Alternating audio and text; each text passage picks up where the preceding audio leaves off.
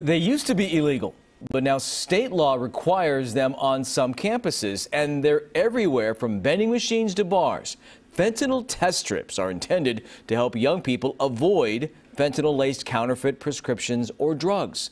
But many warn that test strips alone could do more harm than good. Investigative reporter Julie Watts put fentanyl test strips to the test, and what she found could save someone you know. Now, this story is not about fentanyl addiction, which is a separate, serious issue. This story is for people who would never intentionally take fentanyl, and their families and their friends and their kids, and sharing this could save a life. You ready? Me too. Taught himself how to play piano.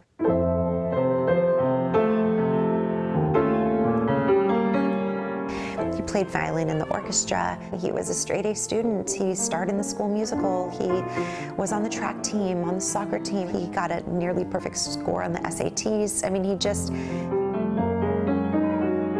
and he loved sports. He was really athletic. That was another reason I really thought that he wouldn't be interested in trying any kinds of substances. He and his buddy decided to try what they thought was Percocet, and that's when Chris found him at his desk. 3 weeks before he died at that desk, I was with him at that desk finalizing his applications for the UCs.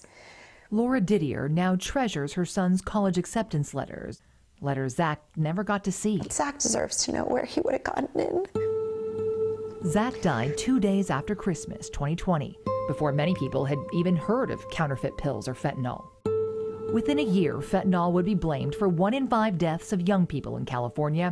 A CBS News analysis of the most recent state data finds that death rate remains nearly twice pre-pandemic levels. She died from an apparent fentanyl overdose in the bathroom at a Hollywood high school. He died after someone sold him a fake prescription drug pill on Snapchat. Today, the DEA reports 7 out of every 10 pills seized are laced with a cheap, powerful synthetic opioid, hidden in recreational drugs and counterfeit prescriptions ranging from cocaine to painkillers to ADHD medication. Live at the Capitol, getting answers about the fentanyl bills just passed. In response to the crisis, California lawmakers decriminalized fentanyl test strips, which were considered drug paraphernalia until 2022. State law now requires fentanyl test strips on California community and state college campuses. The messaging is changing from just say no to know, KNOW, focused on education and harm reduction instead of abstinence. But as fentanyl test strips are normalized from high school to college to bachelor parties, information is power. Experts warn test strips alone can provide a false sense of security and in some cases do more harm than good. Each pill is different. Placer County Sheriff Detective Patrick Craven was the lead detective on Zach Didier's case. He's now leading a first-of-its-kind opioid investigation unit in Northern California. We are not coming across real pills anymore. We are only coming across counterfeit pills.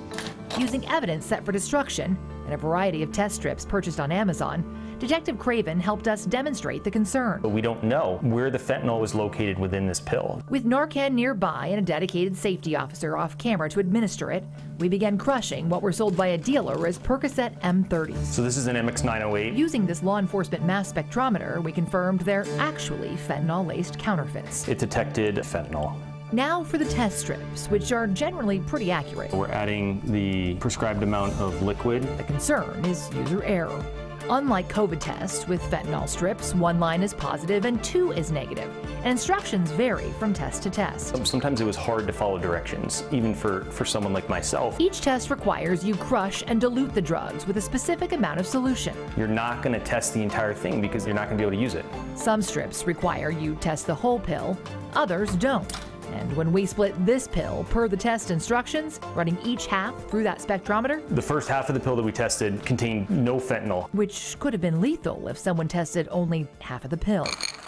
It's known as the chocolate chip cookie analogy. With prescriptions made in the lab, the medication is equally distributed. If you take half the pill, you get half the meds. But street drugs are more like homemade cookies. Some may have lots of chips, some may have a few.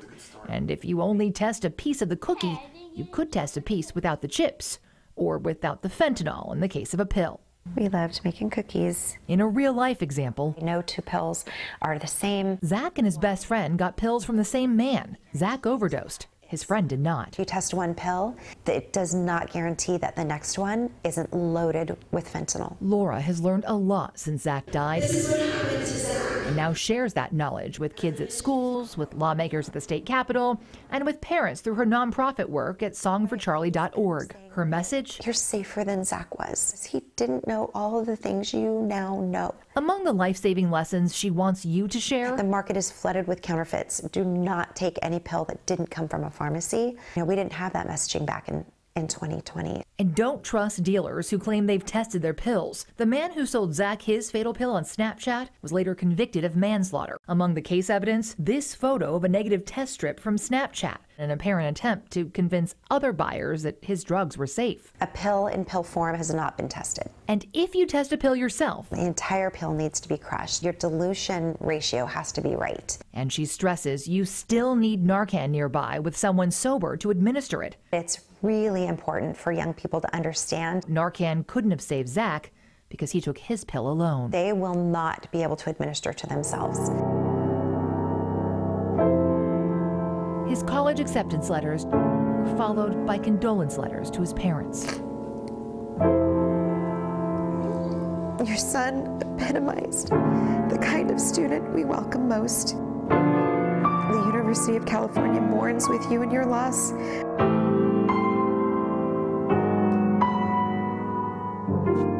Zach would say, I don't exactly know what I want to do, but I know I want to help people.